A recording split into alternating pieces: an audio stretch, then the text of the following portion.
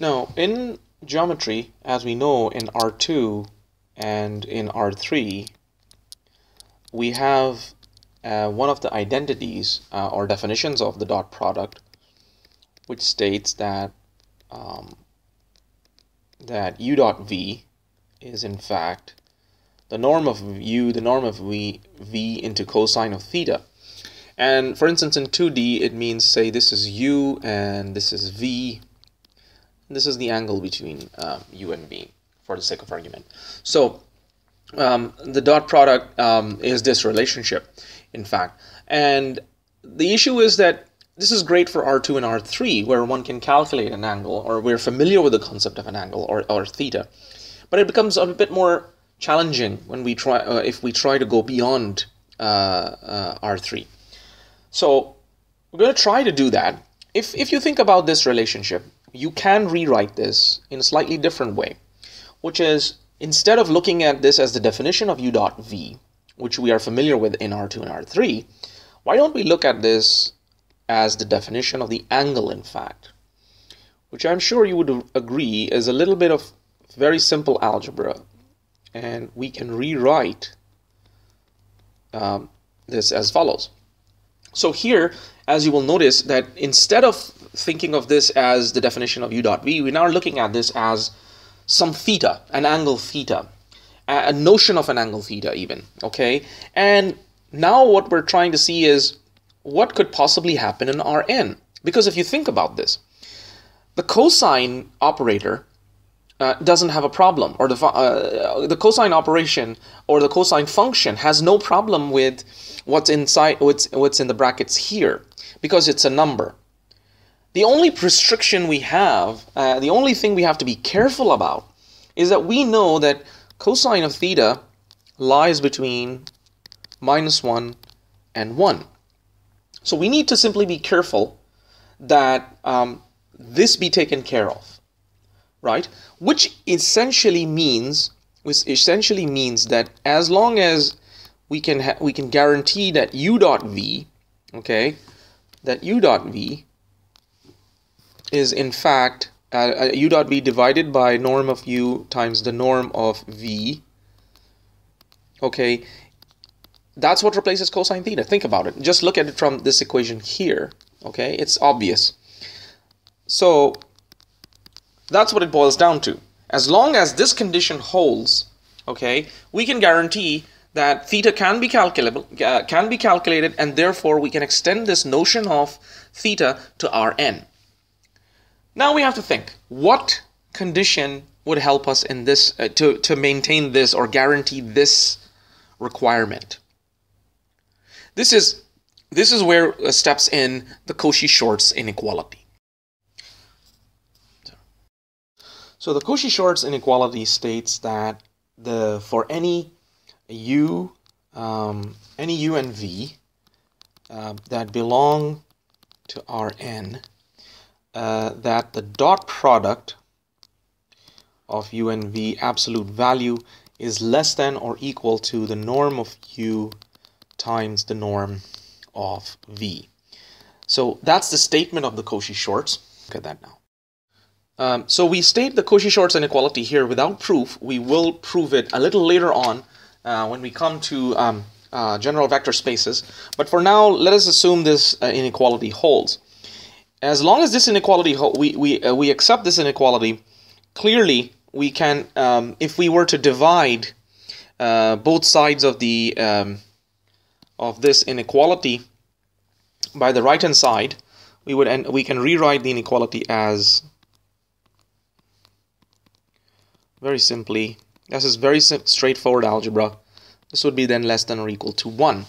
Now clearly we know that this is an absolute value, so therefore this implies that u dot v, in fact, divided by the norm of u, the norm of v, is greater than or equal to -1, less than or equal to 1. So we're guaranteed that this requirement holds now, based on the Cauchy-Scwarz inequality, which is a law, is an accepted law. So therefore, an accepted theorem, in fact. So therefore, based on this idea, we are guaranteed that this inequality holds, which implies that it is possible now to actually calculate theta in Rn.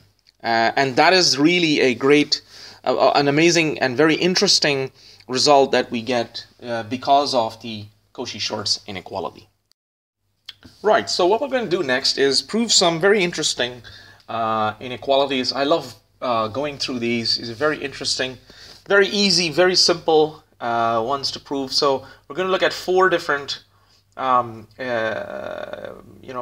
and equalities and inequalities that apply, that basically follow, and I'm going to write down here for you the rules that we're going to be using. One is going to be, of course, the Cauchy-Scwarz inequality. That's right here. We're going to be using this. We're also going to use the fact that u dot u is the norm of u squared. So we're going to be using this idea as well. Now, so let's start. The first of these is this one. This is known as the triangle inequality.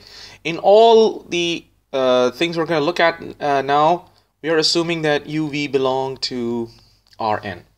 Okay, so it's an n-dimensional vector space, and let's do this triangle inequality first. So u plus v, the norm of the sum of u plus v is less than or equal to the individual norms of u and v. This is known as the triangle inequality. Okay. Now, proof of it is very, very simple. Triangle inequality for vectors. Okay, the proof is very straightforward. We start with the fact that u plus v, the norm squared, clearly, as you can see over here. So we're going to use this idea. U dot u is norm of u squared. So that means u plus v norm squared would be u plus v dot product with itself. So u plus v. As we expand this, we end up with u dot u using the rules and laws we looked at earlier. And we get 2 of these u dot v's and plus, of course, v dot v.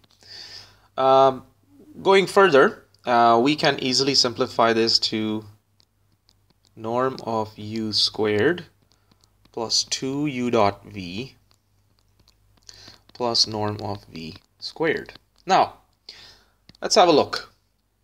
So what we're looking at is right now is the fact that if I want to let me just 1 second pull back the Cauchy-Scwarz. I'll actually try to keep the Cauchy-Scwarz there so you can have a look at it. There's the Cauchy-Scwarz. Now, if I want to use the Cauchy-Scwarz here, I need u dot v to this part here to have an absolute value. Now this is u dot v, which can be negative. So if I'm going to replace u dot v with something like this, so I'm not going to put the sign here for a second. I'm going to let you think about that for just a minute. Okay, so if I replace it this way, so if I replace u dot v by absolute u dot v, then clearly what I have is something either bigger or equal to the above line, okay? Because u dot v can be negative potentially, all right? When it's positive, both of these would be the same. But when it's negative, the dot product, then this will be larger. So at the minimum, it's going to be equal, but otherwise it will be larger. So so this hopefully makes sense. Now I can use, in fact, the Cauchy-Scwarz. Just to remind you, this is the Cauchy-Scwarz here. And what I'm going to replace is something bigger than this. So essentially, it means that it's going to be something even bigger that I'm going to replace here. So it's going to be 2 into norm u, norm v, plus norm v squared. And I'm going to say here by the Cauchy-Scwarz inequality. Okay? Right, so we get this by the Cauchy-Scwarz inequality. Now, this, you should notice, is the same as the u plus norm v all squared. So essentially what we're saying is, if we were to just quickly summarize this, where it's saying that u plus v norm squared is less than or equal to u norm plus v norm squared. By simply taking the square root of both sides, pops out the inequality we want to prove, which is the triangle inequality, and we're done.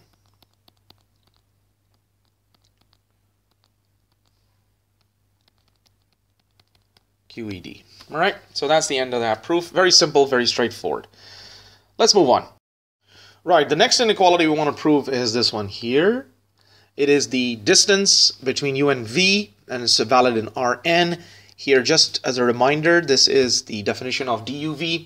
For any two vectors in Rn, duv is the norm of the difference between u and v, in fact. So, to prove this inequality, we start with, of course, the fact that duv, if we go from the left-hand side, which is duv, which is norm of u minus, norm of u minus v, okay, we can play a little bit with this and write it as the norm of u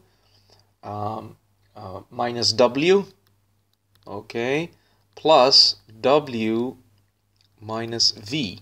So minus, you will notice here that this is minus w plus w, which is 0. So it's still the same thing, but just a little bit of trickery here, and we get this. Now, the reason we do that is if we group these two together, okay, we can very easily exploit the triangle inequality, okay? Triangle inequality. And the triangle inequality, assuming, of course, let me rewrite the triangle inequality on the side here for you. This is what the triangle inequality, we just proved that just a little earlier, just a few seconds ago, a few minutes ago, u plus norm v. So that's what the triangle inequality states. Now, if you think of this, if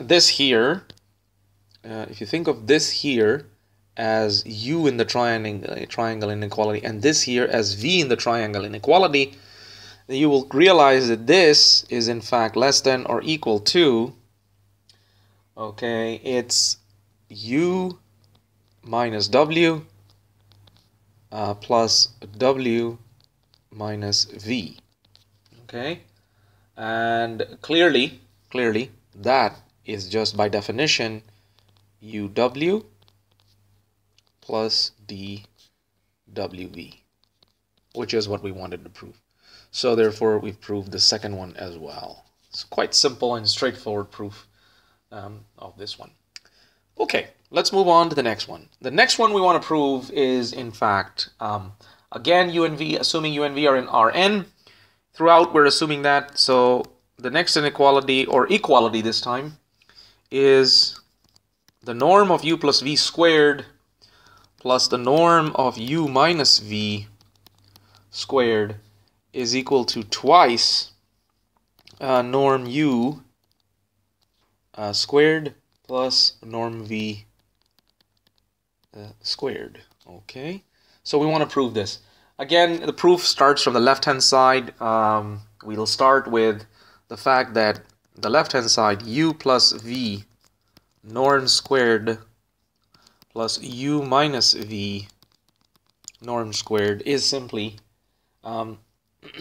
u plus v dot u plus v plus u minus v, okay, dot u minus v.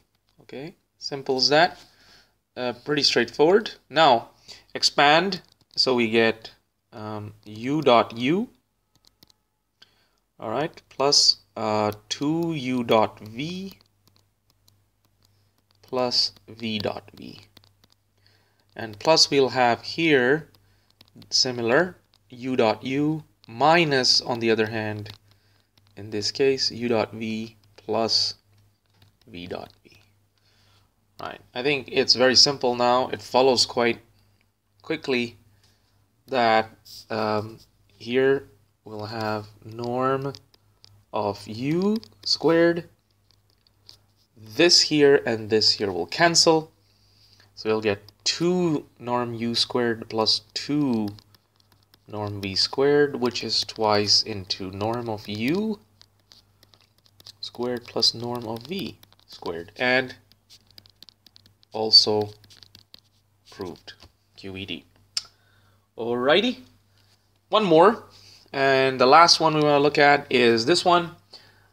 This says, again, if u and v are in Rn, and with the Euclidean inner product, valid Euclidean inner product applying, this is equal to a quarter, and u plus v norm squared minus a quarter u minus v norm squared. We want to prove this one. The best way to prove this one is to start with the fact, we'll start with pieces of the right hand side rather than the left hand side in this case. And we know that this is equal to, in fact, u plus v dot u plus v. So we know that. And u minus v, on the other hand, is u plus v, or sorry, pardon me, one second here. U minus v dot with u minus v. Okay, so what happens? Let's have a look. This becomes norm of u squared. I've done this enough times now, I think you can see clearly. Plus 2 u dot v plus norm of v squared. And this is equal to norm of u squared again. On the other hand, you'll get here minus 2 u dot v plus norm of v squared. So what we'll do is the following. Let's just get some space there. Now, since you see the definitions here, now all I have to do is to say, well, okay, a quarter, okay, into u plus v all squared is going to give me what? Well, it's going to give me a quarter into norm of u squared plus a half u dot v and plus a quarter norm of v squared. And then I have a quarter u plus, or u minus, sorry, pardon me one sec.